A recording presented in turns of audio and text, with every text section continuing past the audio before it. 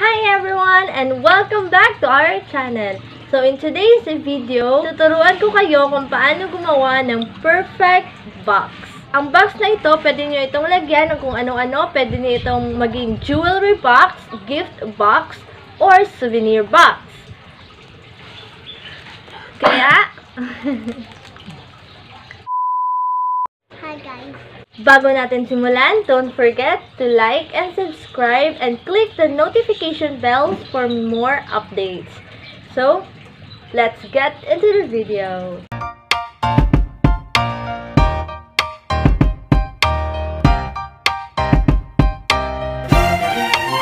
What we need in this project are ruler, pencil, sketch tape, and a pair of scissors, a glue, and a paintbrush. Construction paper or any construction paper or any wrapping material na type mo. Lastly, karton.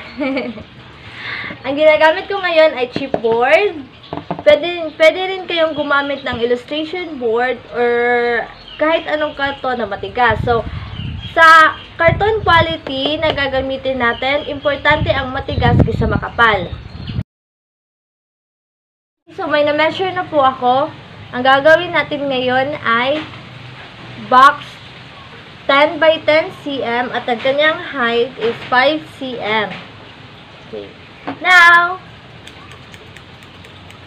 panahon na para magunting-gunting.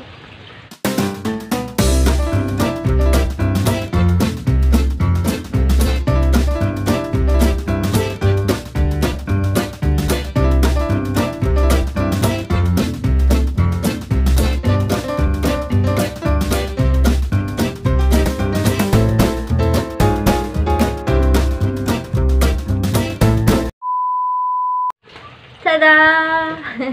So, eto na. Nakat na natin. Now, it's time to put them up together.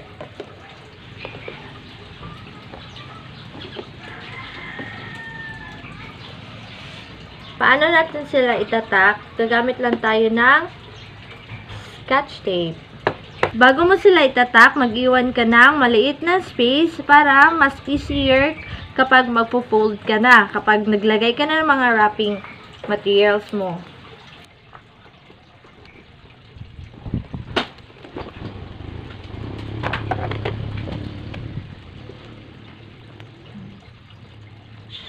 So, ito yung distance na ginawa ko. Hindi masyadong malapit at hindi rin masyadong malayo. Ayan. So, tamang-tama lang siya kapag pinu-fold mo. Lagyan din natin sa likuran.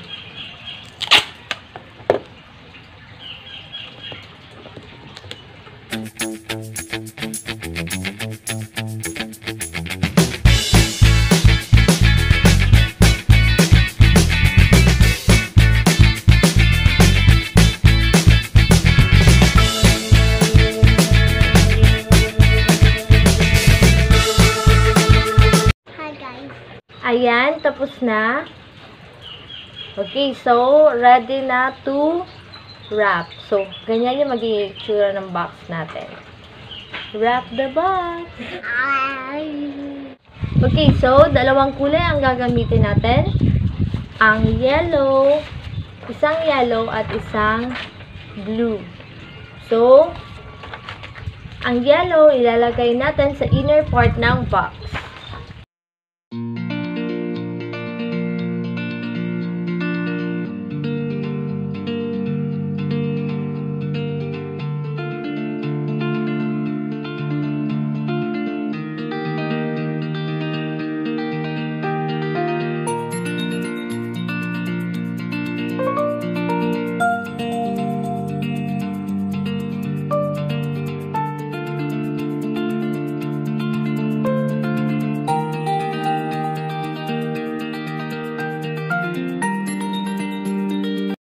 Time to cut the edges.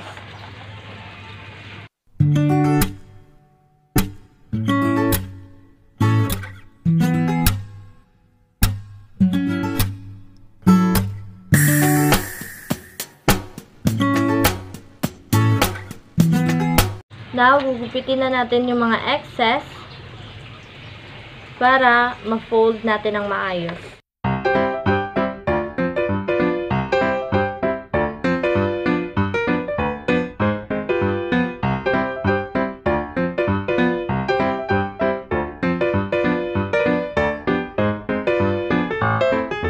Okay, ayan.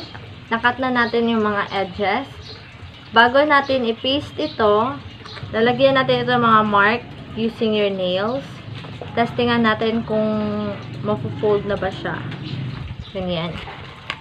So, ganyan yung makalalabasan ng inner part ng box. Now, it's time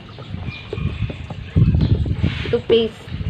Lagay lang tayo ng konting glue sa gilid. Using our brush again para pantay-pantay ang pagkakaglue niya.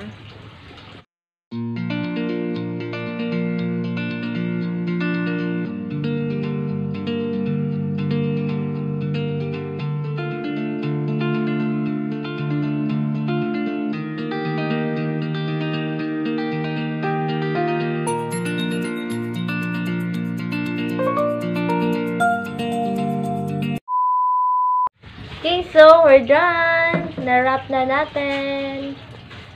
Ayan. Ito na yung inner ng box natin. So, it's time to wrap the outer part of the box using blue color.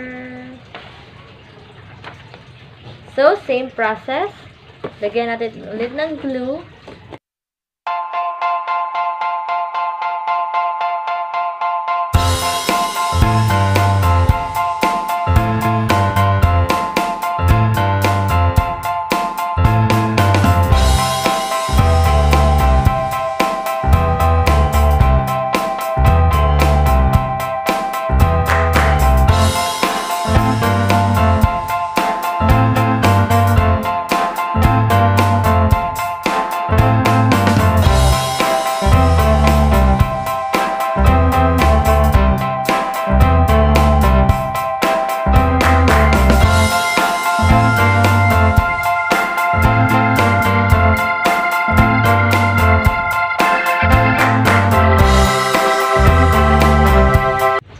Ayan, tapos na natin i-cut yung edges. Time to cut the excess of the edges naman. So, ito muna size na to ang ating i-didikit yung sides.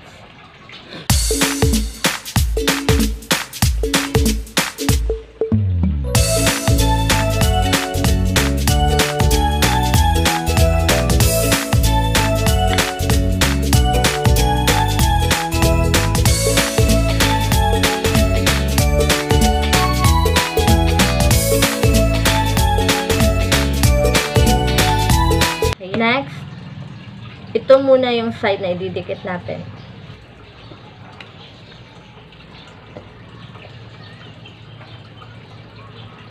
Leave this sides open. Repeat this on the other side.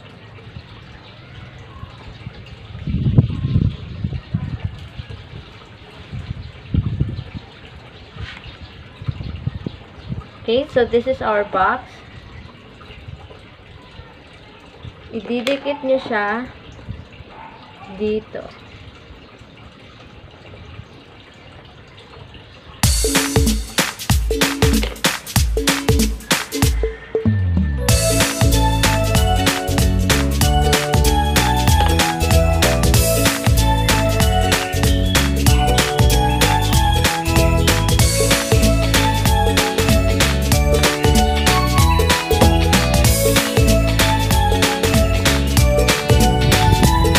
Voila! Tapos na ang ating box. Okay, so patutuyuin muna natin ang box dahil medyo mabasa pa siya. So, while waiting for this na tumuyo, gagawa tayo ng cover. Same procedure lang lahat. Ang changes lang ay ito ay 10.5 cm by 10.5 cm at ang height naman ay only 2 cm lang. Ayan, natuyo na ang ating box. Ayan, makinis na siya mga besh. Ayan, semi-furnished na siya. At nakagawa na rin tayo ng, tada, cover! Kung nagtatanong kayo, bakit nagkaiba yung kulay? Kasi, trip ko lang. Time to testing kung kasya ba.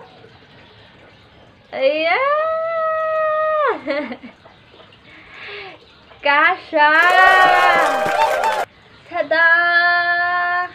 Now, it's time to design your box.